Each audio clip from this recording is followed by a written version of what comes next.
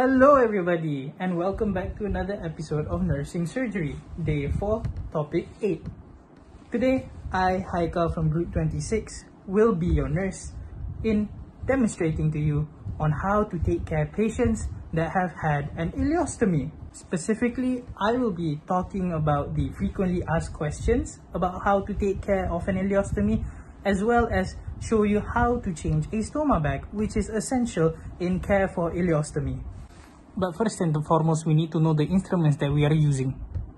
The first item that we would need would be sterilized gloves. Next would be 2 towels.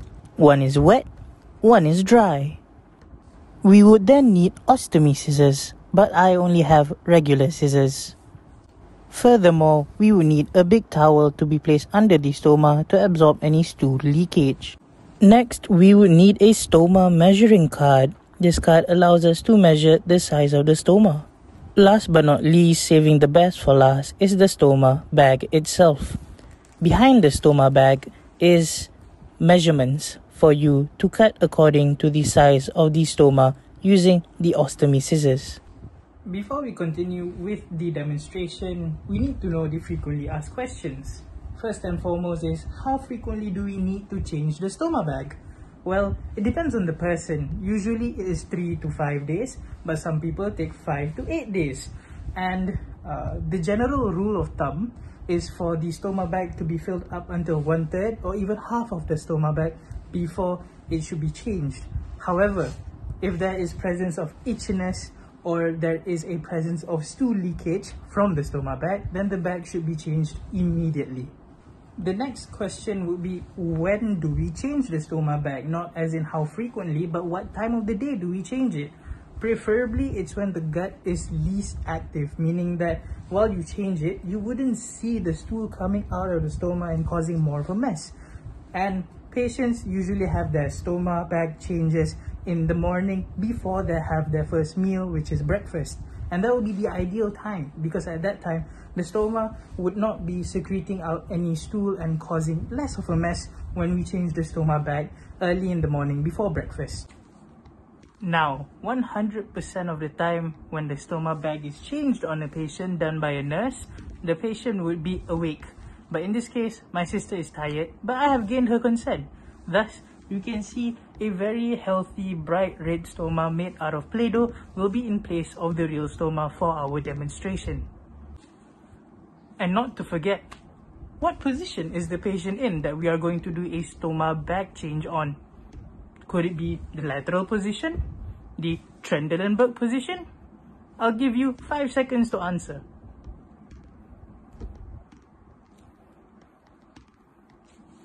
To those of you that answered, why? This is a video. I cannot hear you. But if you did and you answered, this is the supine position, you are correct. Usually, a stoma bag change can be done by standing up. The patient would do it themselves. However, currently, this is being done by a nurse. And in a supine position, it is the easiest position where we could access the stoma as well as clean it thoroughly and properly without having any major complications.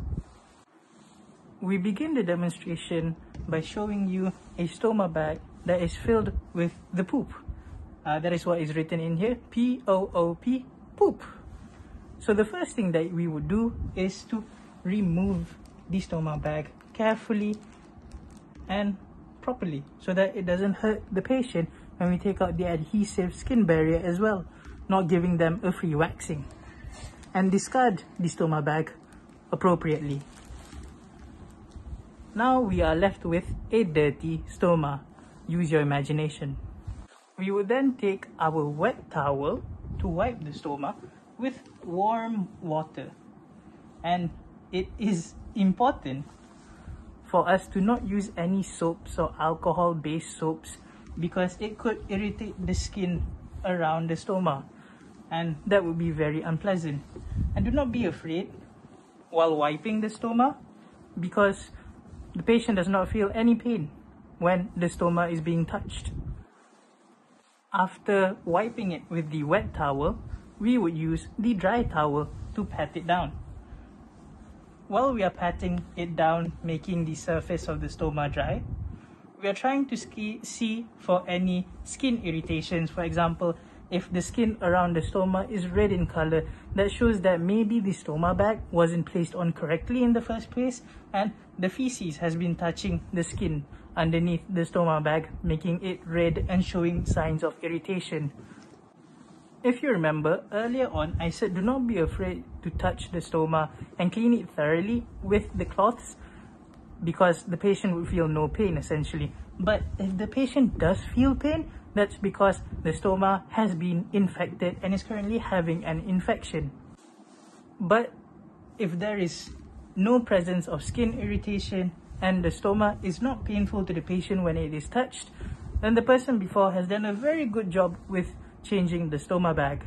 Now you have a dry and clean stoma that is ready for its new stoma bag. But how about hairy patients? Patients that have a lot of hair on the abdomen area. That will be very painful. When you try to remove the adhesive of the stoma bag, it would be practically giving them a free waxing. This is where you would need to trim the area around the stoma if the patient has a hairy abdomen. Once all of the things said before were completed, as well as the optional trimming, the next step is for you yourself, the nurse, to remove your gloves because they have been contaminated by touching the dirty stoma. Now that we have cleaned the stoma and changed the bag, the next thing to do is to take the stoma measuring card. This card allows us to know what measurement should we cut on the stoma bag that we are going to put on new. We see this measurement is too big. This measurement is too small. However, this is just perfect. And you also want some space in between the stoma and the skin barrier that we are going to be putting on. This is because if we have too much of a space, it will cause stool leakage. But if it is too small, it will constrict the stoma and we do not want that. Now we know the measurement for the stoma. We take the stoma bag and look behind. As I've shown you earlier, there are measurements on this type of stoma bag. And we know that we need to cut according to the measurement. Usually, this is why we would use the ileostomy scissors, which have a curved edge so that it allows us to cut in circles. But we do not have that today, and I will be using normal scissors to the best of my skill set. After successfully measuring and cutting out the back of the stoma bag, you can now stick the stoma bag onto the stoma of the patient who just had the ileostomy, and you have completed the change of the stoma bag. Congratulations!